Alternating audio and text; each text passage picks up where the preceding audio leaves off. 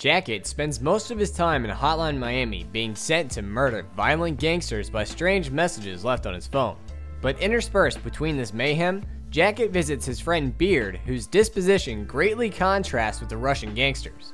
Beard shows a genuine care for Jacket, implying a deep friendship between the two. And indeed, the two have been friends for years, stretching back to their time spent together in the Russo-American War. While the friendly demeanor of Beard is always welcomed by Jacket, there seems to be something strange going on with his friend. Why does Jacket see him working at so many places? Does he really have this many jobs? And why does he act different depending on where he's working? The answers to these questions actually reveal a story of tragic denial. Let's trace this friendship back to its roots, see how it's evolved over the years, and figure out the story of our friendly neighborhood Beard.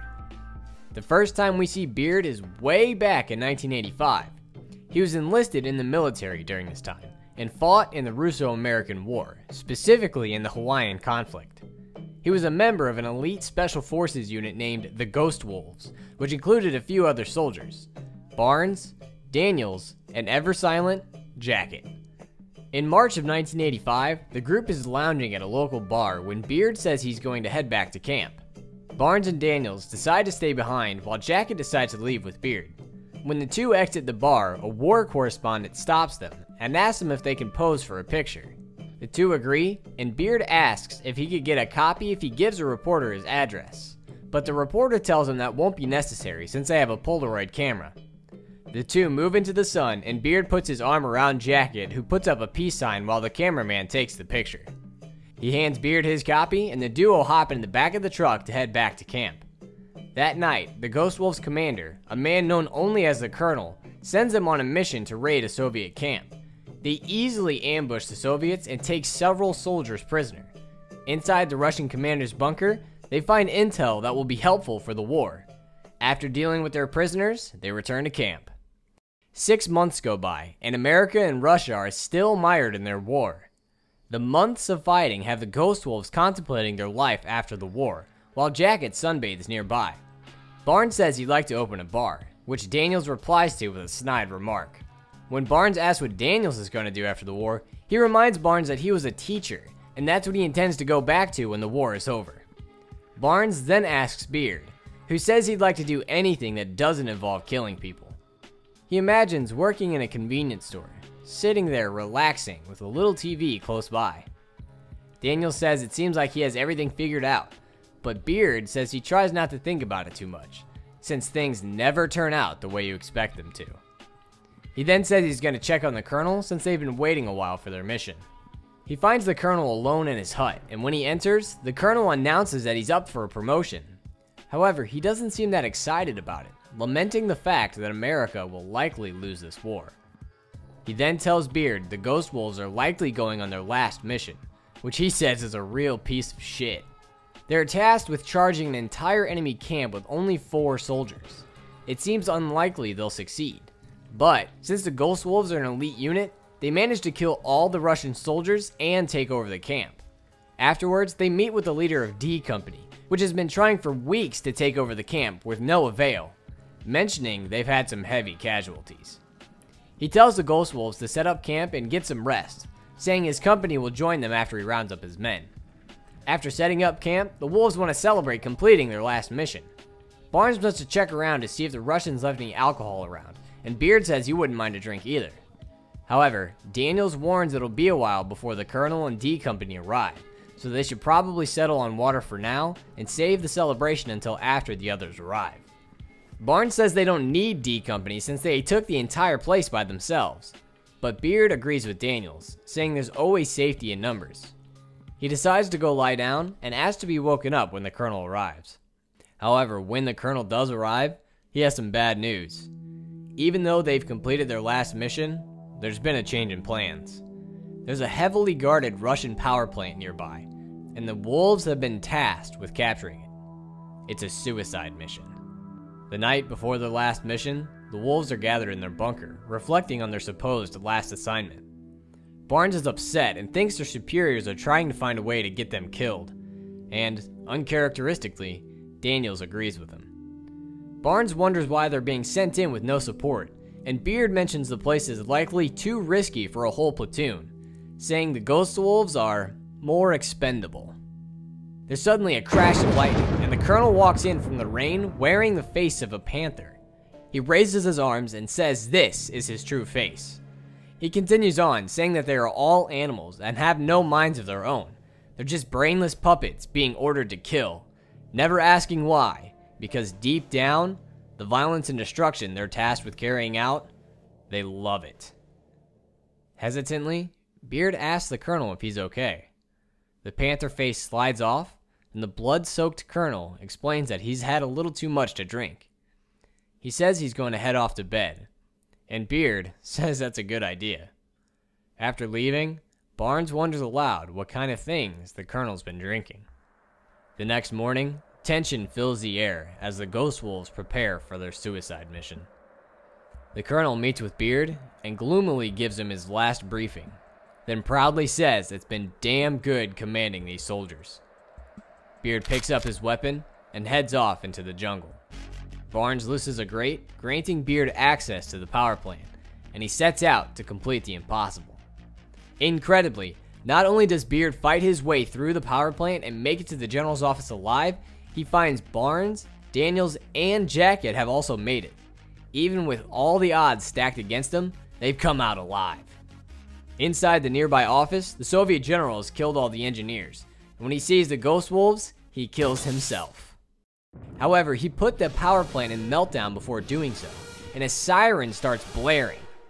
Jacket and Barnes rush to a nearby elevator, which suddenly blows up, destroying half of Barnes and throwing Jacket against the wall. Daniels rushes to Barnes, who is still alive, while Beard rushes to Jacket. He picks up his friend and rushes into a nearby elevator, leaving Daniels and Barnes behind. He finds an underground network of tunnels and carries Jacket out of the power plant. He meets with other soldiers and begins calling a medevac in the Ghost Wolves' signature code. When the operator doesn't understand, he throws caution to the wind and gives his coordinates. He turns to Jacket and comforts him, saying the chopper will be here soon. Jacket extends his hand to show his gratitude, and Beard tells him there's no need to thank him, saying it's on the house. Then says Jacket would have done the same for him. As the chopper approaches, Beard gives Jacket a memento so that he can always remember who saved him. It's the picture that the reporter took of them 6 months ago.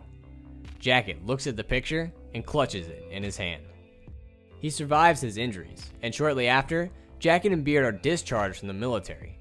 In the years that follow, the two keep up with each other, calling each other regularly.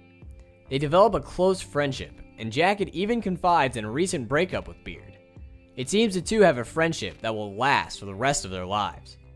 However, in April of 1989, Jacket begins having strange dreams about a man in a rooster mask, and also begins receiving strange messages on his answering machine that ask him to do seemingly innocent things at certain addresses. But when he arrives at the addresses, he finds members of the Russian mafia who attack him for encroaching into their territory. After fighting for his life, he always goes to see his friend Beard, who got that gig at the convenience store he talked about way back in the war. Beard always greets his friend with a smile, and frequently gives him free stuff. But, strangely, Jacket doesn't just see Beard at the convenience store. He also sees him at a pizza shop, a video rental store, and a local bar.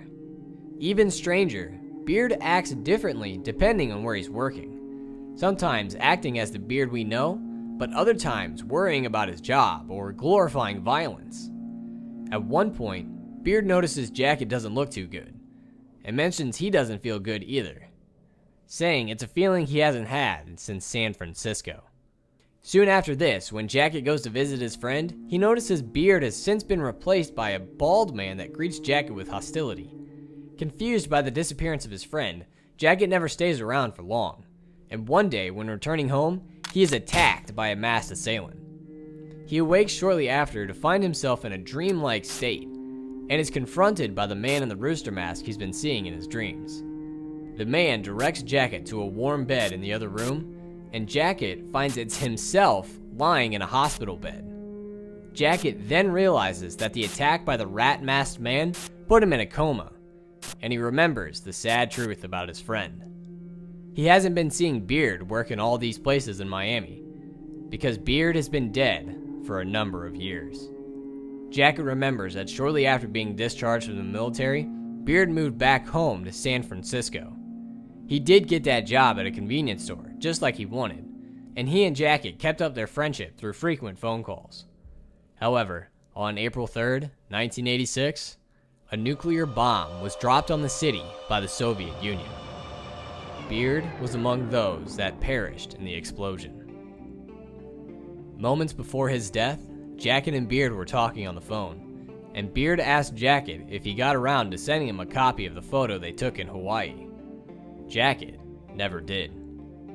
The guilt of letting his friend down and the pain of losing him to the Russian attack filled Jacket with anger.